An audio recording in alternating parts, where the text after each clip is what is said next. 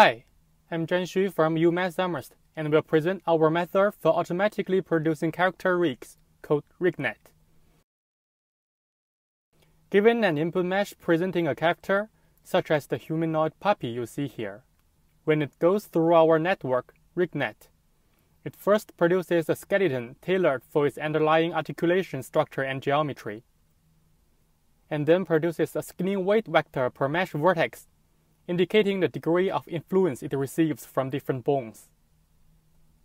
Character rigs have been the workhorse for the articulated figure animation for over 3 decades. Without rigs, it's difficult for animators to animate their character models. The motivation of RigNet is to automate the rigging process. As a result, animators can now drive the skeletons to animate models. There are previous works aiming at automatic rigging the input 3D models. The earliest approach was Pinocchio, which performs optimization to feed a predefined skeleton template to a 3D model. However, handcrafting template for every possible structure variation of a character is cumbersome. There have been various geometry approaches of skinning. However, since they are hand-engineered, sometimes the results deviate from artists' expectations. In an earlier work, I introduced a deep learning approach to produce skeletons through a volumetric network. However, it suffers from voxelization artifacts, low resolution, and elimination of surface features useful for joint detection. In another recent work, neuroskinning attempts to learn skinning from a training set. It requires input joint categorization and a global skeleton template. Their method doesn't handle skeleton prediction. On the contrary, our method proposes deep learning-based complete solution to rigging, which includes both skeleton and skinning prediction. Our method achieves with better results compared to previous works. The task of automatic rigging comes with many challenges. Predicting an animation skeleton and skinning from an arbitrary single static 3D mesh is ambitious. One challenge is that character and computer graphics can vary a lot in geometry, number of parts, and the overall structure, as I show here in this animator-created rigs. Similarly, when computing skinning weights, animator will perceive structures as highly rigid or smoother. For example, here I visualize the skeleton of a nail character. The skinning weights on the shell moves rigidly as a whole according to the bone here, while the rest of the body deforms more smoothly according to the rest of the bone. A learning method should capture the skinning variability. Finally, another challenge for a rigging method is to allow easy and direct control over the level of detail for the output skeleton. As you can see from these animator-created rigs, while animators largely agree on skeletal topology and layout of joints for an input character, there is also some ambiguity both in terms of the number and exact joint placement. To address the above challenges, we proposed a deep learning architecture with 3 stages. We first apply a skeletal joint prediction module, which is trained to predict the appropriate number of joints and their placement, to capture the articulated mobility of input character. As skeletal joint resolution can depend on the intended animation task, we provide users an optional parameter that can control the level of detail of the output skeleton. Second, to form a skeleton from the predicted joints, we apply a skeleton connectivity module to predict the hierarchical tree structure connecting the joints. The output bone structure is a function of predicted joints and shape feature of the input character. Finally, we apply a third skinning prediction module to produce skinning weight, indicating the degree of influence each vertex receives from different bones. All these modules are trained in a supervised manner from character rigs mined online. I'll describe the input and each module one by one. The input to the entire network is a single 3D model in its mesh representation. Our approach operates directly on the input mesh.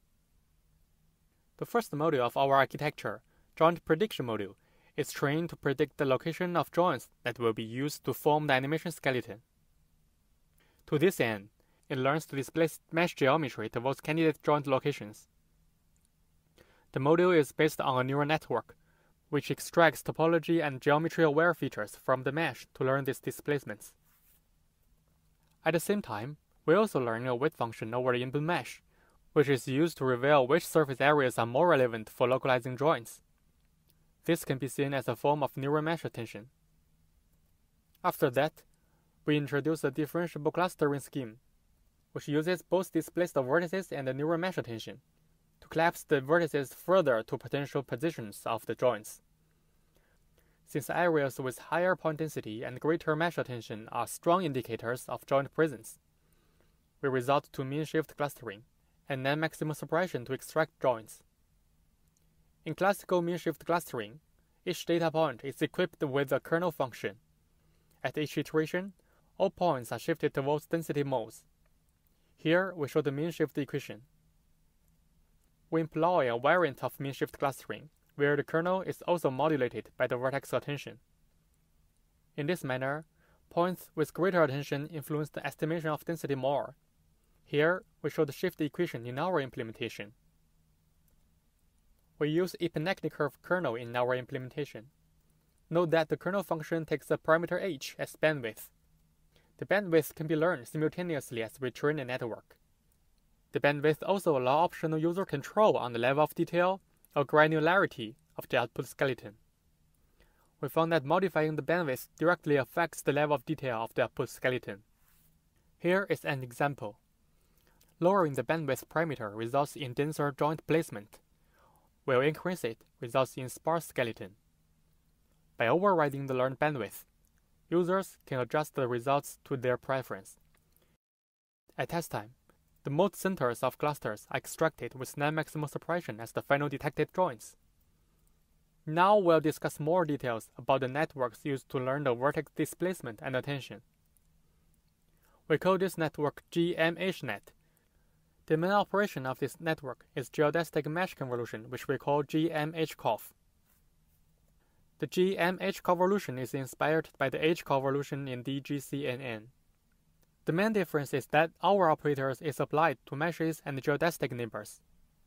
Specifically, given a surface vertex, we consider its one-ring mesh neighbors, and also the vertices located within a geodesic bore centered at it.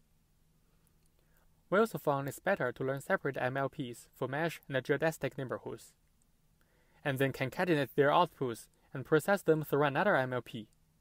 In this manner, the networks learn to weight the importance of topology-aware feature over more geometry-aware ones.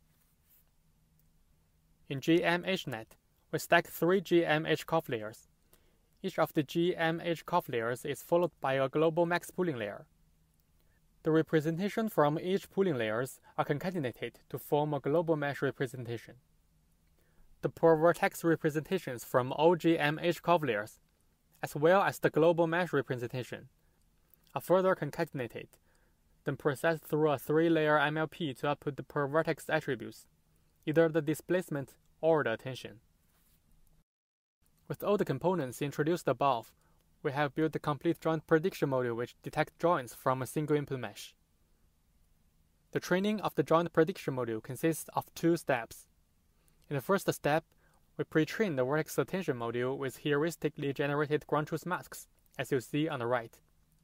The masks are 1 as you see here in red and blue for zeros. For each training mesh, we find vertices closest to each joint at different directions perpendicular to the bones. We use cross entropy to measure consistency between the masks and the neural tension. In the second step, we minimize the symmetric chamfer distance between collapsed vertices and the training joints. The loss is differentiable with regard to all the parameters of the joint prediction stage, including the bandwidth, the displacement network, and the attention network. We found that adding supervisory signal to the vertex displacements before clustering helps improve joint detection performance. To this end, we also minimize chamfer distance between displaced points and ground truth joints, favoring tighter clusters.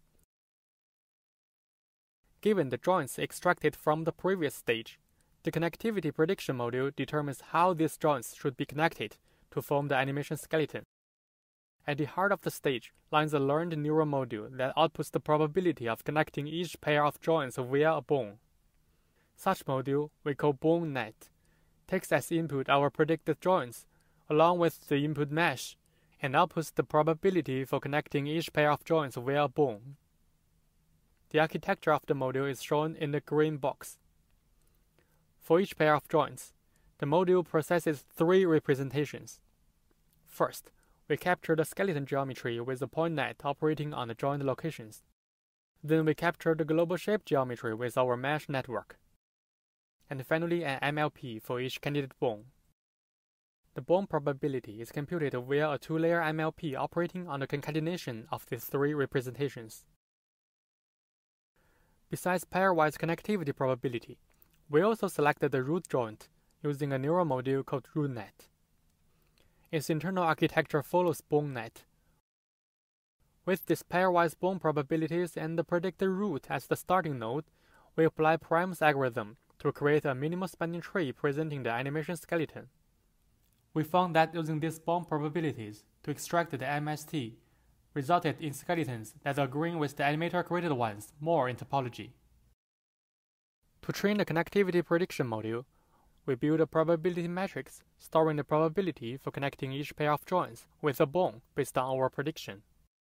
We also form such matrix based on animator created skeleton, encoding the connectivity of the skeleton. The value is 1 if the corresponding training joints are connected. Now the parameters of BoneNet can be learned using binary cross-entropy between the training adjacency matrix and the predicted probabilities. After producing the animation skeleton, the final stage, skinning prediction module, applies another neural network to predict the skinning weights for each mesh vertex to complete the rigging process. To perform skinning, we first extract the mesh representation, capture the spatial relationship of mesh vertices with respect to the skeleton. Given a vertex on the mesh, for example, I show here in purple, we compute the volumetric geodesic distance to all the bones passing through the interior mesh volume. Then we sort the bones according to their geodesic distance to the vertex, and created an ordered feature sequence up to the kth bone.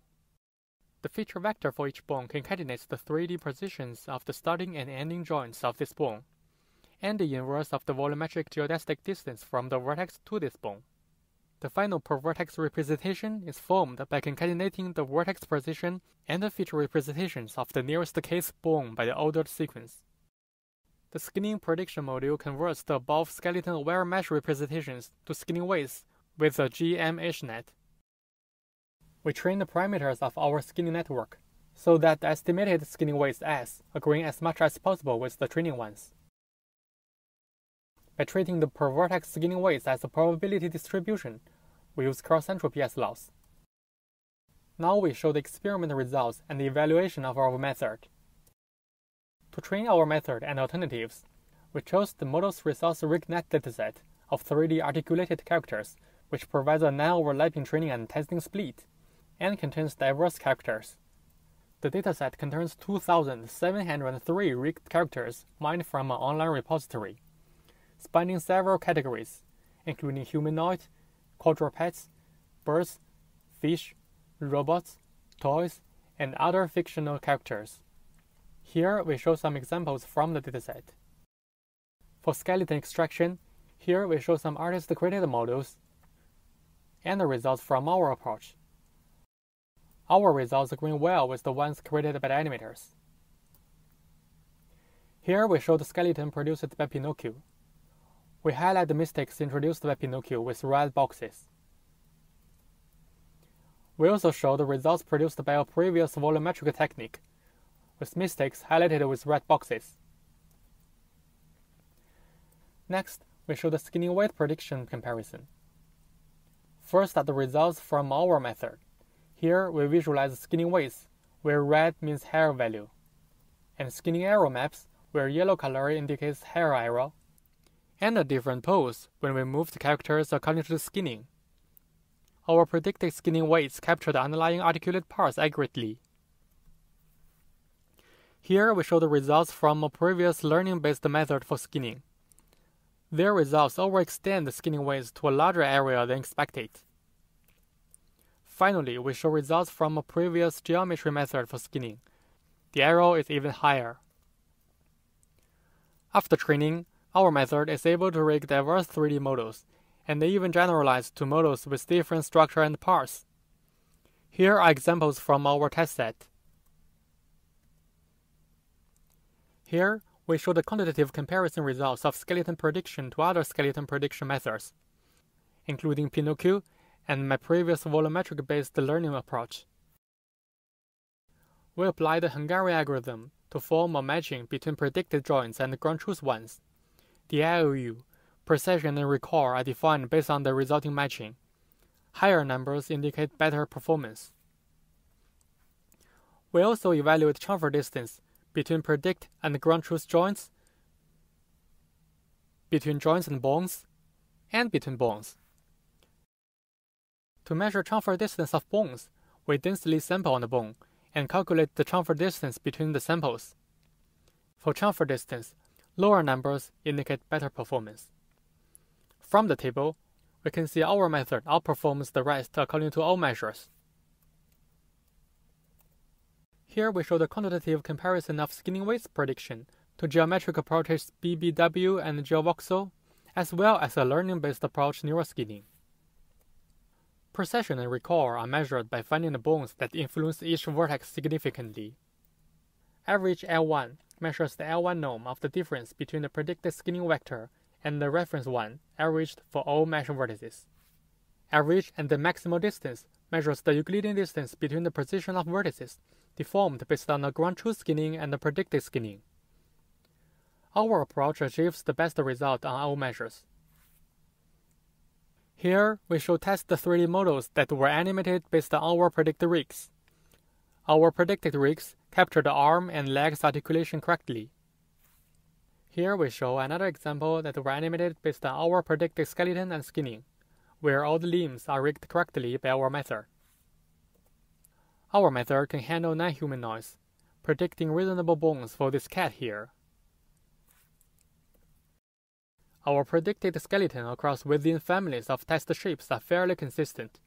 We can apply automatic motion transfer techniques to animate them all together. To summarize, our method presents a first step towards a learning-based, complete solution to character rigs, including skeleton creation and skinning weight prediction. Our approach doesn't make assumptions about the input on shape class and structure. Therefore, it can be generalized to characters with varying structure and morphology. Our approach also provides a single parameter that users can tune to control the output rig granularity. Our approach does have limitations and exciting avenues for future work. First, our method currently uses a per-stage training approach. Ideally, the skinning loss could be backpropagated to all the stages of the network to improve joint prediction. Second, our dataset has limitations. It contains one rig per model. Many rigs often don't include bones for small parts, like feet, fingers, clothing, and accessories, which makes our trained model less predictive for these joints. Finally, our current bandwidth parameter explores one mode of variation. Exploring a richer space to interactively control skeleton morphology and resolution is another interesting research direction. We show here our project page including source code and our dataset.